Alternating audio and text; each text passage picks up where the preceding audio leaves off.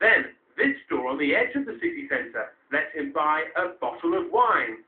Thirdly, this Tesco Metro near to Birmingham's New Street Station served him another bottle. I looked at the shelf, took a bottle of white wine. Because the cashier just sort of looked me up and down, a little bit suspicious. No, he just sort of said, only just, and started with the wine.